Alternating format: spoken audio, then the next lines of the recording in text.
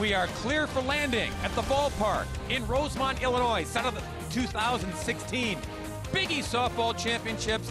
The Butler Bulldogs taking on the St. John's Red Storm. Plate.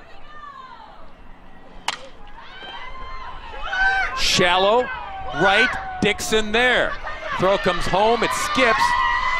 And tagging and scoring for the first run is Rarica. 1-0 St. John's on the sac fly RBI. And ahead on Gutierrez here, 2-0. Belts it deep to left. Up, over, and out for a grand slam home run! And Scott Hall, that look said it all. Are you kidding me?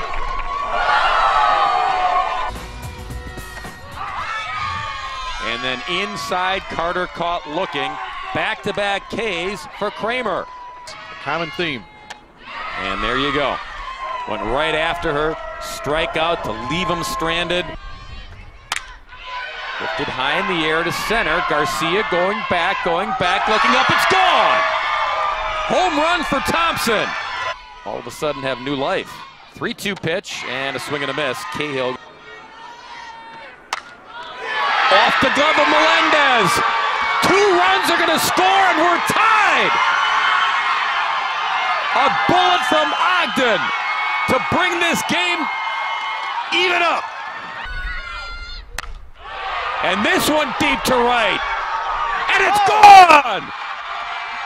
And Butler is in front 8-6. Are you in place? 2-2 pitch. Center field. Salee on her horse looking up and can't make the catch. 1 run in, stop sign goes up, it's 8-7. Wow!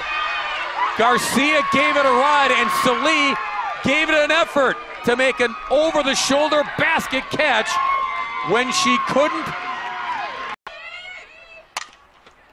Up the middle, flagged by Thompson. She'll go to first for the out there, but we're tied.